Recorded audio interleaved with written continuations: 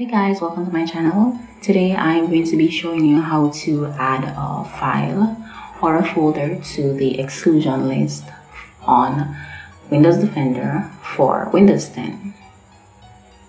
Now this is a very simple process, and you might want to add a file or a folder to exclusion if it is that whenever you try to use a file or use any item in that folder, Windows Defender is preventing you from doing so, and it's picking up that file or folder as being harmful to your computer.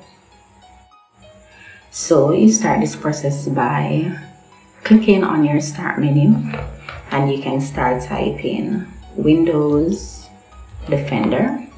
Once the options starts populating, you click on Virus and Threat Protection.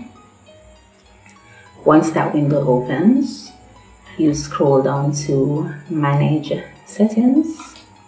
You click on Manage Settings and you go all the way down to the exclusion heading, where you are going to click on the only option that is there, which says Add or Remove Exclusions. Once that opens up, you click on the Add an Exclusion option. Now we want to select the type of item that we're going to add. If you're adding a file, you would select the file option. If you're adding a folder, you select the folder option. We also have additional options, which is file type as well as process. For the purpose of this video, I'm going to be adding a folder. So I select the folder option. Now I need to locate the folder that I want to add. So say for example, this folder is located in My Documents. I click on My Documents over here, and I now need to select the folder that I want to add. So I click on the folder and I go to the Select Folder option, and there that folder has now been added to the exclusion list.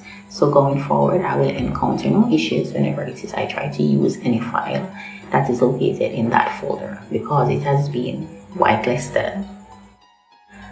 If it is that in future I no longer need to use that file or folder or program, I can always remove it from the exclusion list. And by doing so, you locate the file in the exclusion list. By hovering over it, you will see the drop-down menu. You click on that and you select Remove. So there, that file has been removed from my exclusion list.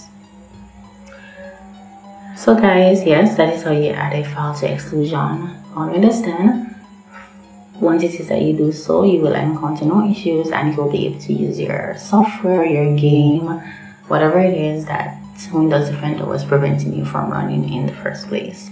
If it is that you found this video helpful, you can give it a thumbs up, leave a comment, and you can subscribe to the channel for more videos. Thank you.